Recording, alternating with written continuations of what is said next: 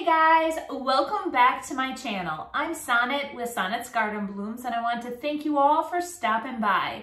Now in today's video, we are going to be doing more studio decor items. If you've been following along for a while, you'll know that I'm trying to complete this, and I am just trying to show you guys the whole process of what I'm flipping to put into my studio. So I've taken 3 more items today and we are flipping them. I can't wait to hear what you guys think at the end. For project 1, I have been trying to complete this project for quite a while. I was going to do it on a live, and to be honest, after completing it today, I'm glad that I didn't do it on the live because I would not have finished this project. It was a little bit more time consuming than what I had thought. So what I did is I took a piece of drop cloth and I cut 2 pieces to fit each of the cushions. And the cushions itself, that little foam insert, I actually picked that up at Walmart. There was a pack of 4, and I had already used 2 on a different project, so this was a perfect opportunity to use the other 2. Now, I did have this clear ruler, and this ruler, guys, comes in handy all the time. It's so easy to see what you're marking, where additional lines are, helps you line everything up when it comes to squaring things up a bit, and I absolutely love it. So basically what I did is I found the center and I went over, I made the middle stripe 2 inches, I then did 1 inch, and then I did another stripe at 1 inch. So that is what I measured out here, and I made a mark on both sides of the ruler because it was wide enough, and then I'm going to take tape and line it up from there. And the one thing that I'm going to have to fix at the end is normally I use like a pencil, and I used my pen because that's all I had inside of my studio, and unfortunately you can see the little pen marks. So what I've decided, or a solution to that, is I am going to take a fine tip marker and I'm going to take my clear ruler and line it up and do like a pin striping. So I plan on fixing it with that. I just didn't have the opportunity to show you. So here I'm taking just blue tape and I am just lining up the entire, all the lines. And the blue tape is actually 1 inch wide, so it fits perfect between the 2 inch center stripe and then the 1 inch stripe on the side. So this is what I did here, and then from there we are taking Aviary and we are going to use that to basically stencil in here. So now I have the stripes all laid out. You can see the center one there and then one on each side. So I am going to take my stencil brush, and typically I try to offload, but the actual drop cloth actually absorbed or took on the chalk paint, or like the DIY clay-based paint, very well. So I didn't even need to dab off or offload my brush. I just loaded it up and just kept on. On the edges, I just made sure that I didn't wipe, that I actually stenciled stenciled. So I dabbed more so than brushed it on. And it was a little bit tedious. It took a little bit of time, but not that long, and I love the results. So now I'm taking Big Top and I'm going to seal this. And you would think that it would be rock hard after I do this, but it's not.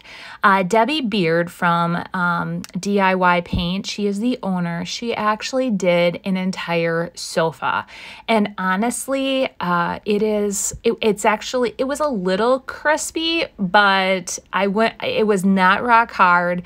It's not gonna come off, and it just seals it all in really nice, just so that the DIY paint does not reactivate, just like on a dresser or a small.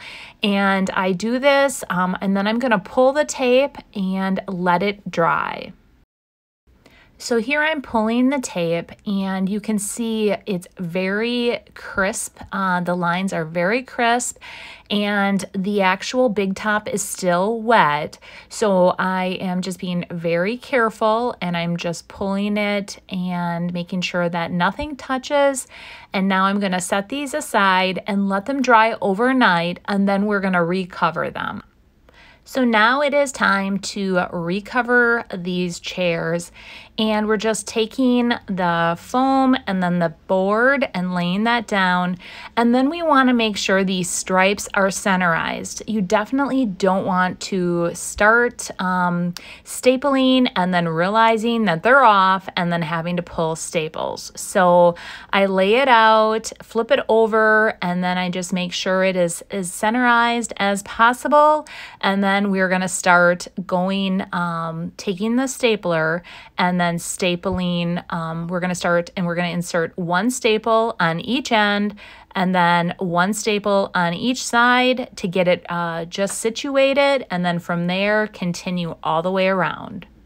Then we're going to cut off any excess fabric that we may have on each of the edges, and then we're going to do the corners. And for the corners, you just pull them tight, add a couple of staples to each corner, and then cut off the excess there.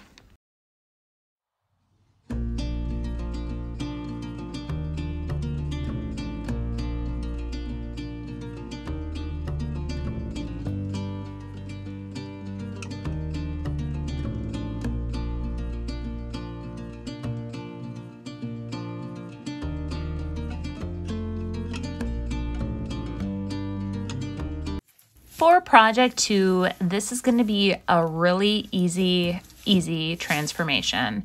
So I took a poll and everyone said I should use fabric to add a little bit of detail to these baskets.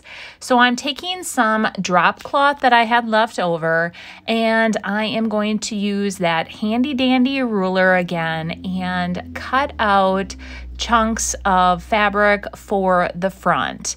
Everyone in my live, well, I wouldn't say everyone, most of you in my live thought that the fabric would soften the wood color of the baskets. I had initially wanted to put just a real decorative wood piece on each end, and if I would have done that, I would have used like a chalk paint to paint like a little bit of the center, and then used just a piece of chalk to write different things on here. Because I won't be able to be doing that, I thought maybe I should write junk, or maybe I should, what should I put on here? And the chunks of fabric were not super huge, and I couldn't stamp something, really big. So what I decided to do is just go back to using the number 1 and number 2 on the baskets. So I'm taking my IOD ink, which is permanent, and I'm using the Typsetting Stamp set again. And one thing to take note is when you are stamping on fabric, you want your ink pad to be a little bit more juicy. So you want that, it's going to take a little bit more because fabric really absorbs the ink. So you want that to be real, the whole stamp to be, what they call juicy or really wet. So when you lay it down, just rub over the entire stamp and you get a really nice, crisp, clean image. And you're going to want to do that with each of the letters. If you have a word, again, just do it with the entire word. Once you go in and lay that stamp down, just make sure that you rub over each of the actual stamps to really get all that ink off the stamp and onto the fabric. So now that we have that done, what we're going to do is we are taking the basket and we are going to take hot glue, and we are basically hot gluing around the entire edge of the fabric and laying it on there. Now, this is truly a really simple way to add fabric, and with hot glue, if at any point I decide I don't want this piece of fabric on here, very easily I can rip it off, and hot glue should not do a lot of damage, and I can go right back to what I had it at.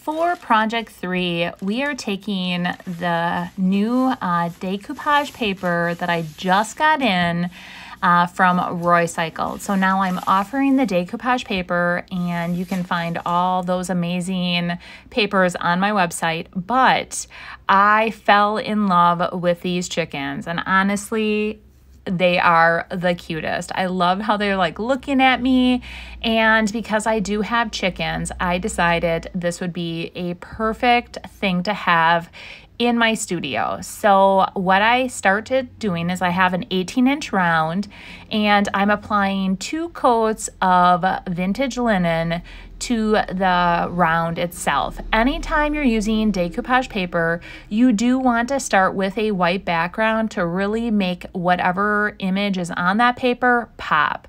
So that's what I'm doing here. Once it dries, we'll go on to the next step.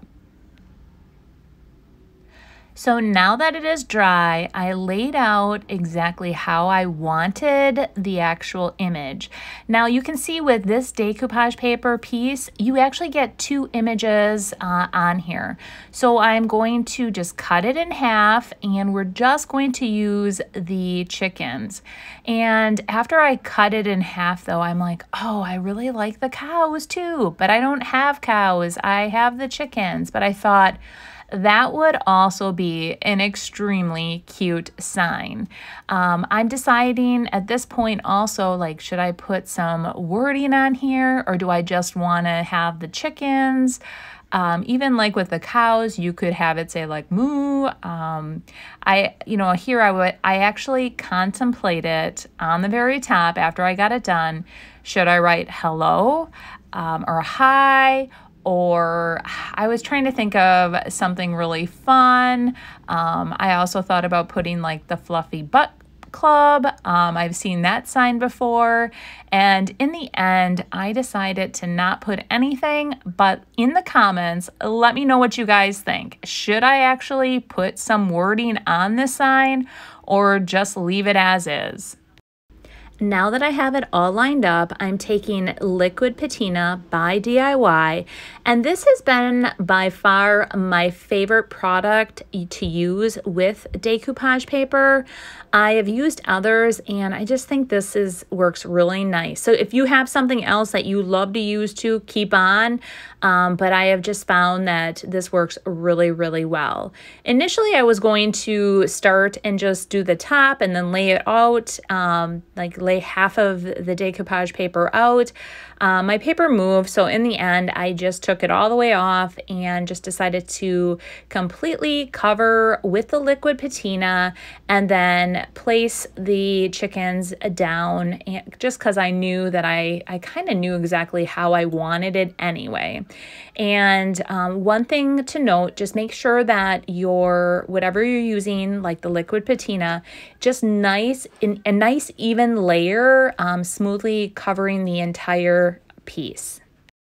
And then I lay my decoupage paper down and just add a little bit more if there was an area that dried a little bit. And then I just start taking my hand and rubbing it to get out any of the wrinkles. And one side note is I have not done this yet, but many recommend using saran wrap in a ball and just rubbing it. So I'm going to try that moving forward. I was out in my studio, and I'm just going to have a roll roll of saran wrap in there now because I am going to be using more and more of the decoupage papers. So from this point, I just make sure that the edges are very well covered, and then there is that opening on top. And my vision here is I was going to take some of the blue off of each of the sides that are overhanging and just tear it and try to cover it the best I can and just kind of do the blending. After it dries, I can see the line. I think that I should have possibly got rid of some of those darker areas or covered that up a little bit better, but I still love how it turned out. So now that it's dry, I am going to completely seal it. And then I'm going to take sandpaper and I am going to sand the edges. So now it's the next day and I'm just taking my sanding block and I'm just sanding the edges to take off any of that excess. So the night before I did go around and I made a real nice, just like a line all the way around. So when I sand it, it would just come right off and very easily the paper just peels right off with that sanding block, and I love how this piece turned out. So like I said in the comments, let me know if you guys would add a saying to this sign or if you would leave as is. So to completely finish my sign, I am taking the Dark and Decrepit liquid patina, which is similar to a stain, and I am going to stain the back and the edges. I just like to finish all my signs, and I really like the look of that dark right next to, like, around the edges in the back.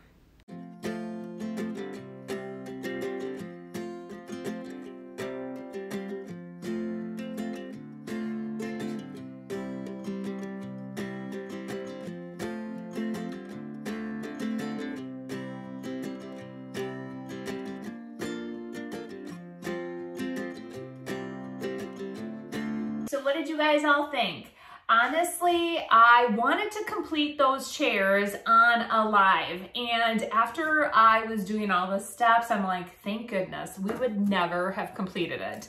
I would have been doing like a follow-up video. So it was a good thing because I had to let that all dry. I love how the chairs turned out though. I absolutely think they're gonna look great in here. Oh gosh, this is honestly my favorite.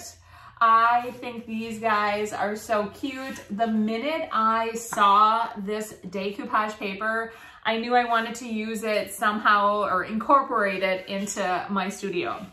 So they are super duper cute. I do have chickens, so that is why I decided to incorporate them into my studio. But yes, if you haven't been to my channel before, what you're gonna find is a lot of DIYs, furniture flips, thrift hauls. I like to take you guys along, during my journey of a small business owner. And if that is the type of channel that you do like, go ahead, hit that subscribe button and turn on your bell notifications. So every Monday and Friday when I do release a video, you'll be notified. And if you haven't done so yet, go ahead, follow me on my other socials. I am posting a live video, or I'm doing a live, I should say. It's not even a video, it's a live feed every Monday and Wednesday over on Facebook. And I'm just putting a lot more content out over there as well. So like I said, if you haven't done so yet, follow me over there. And Monday's video, it's still kind of up in the air. I'm hoping to get this bad boy decorated. If not, it will be Friday. I'm just pushing hard, and I can't wait to see you guys on Monday, and you have yourselves a great weekend. Bye. Bye.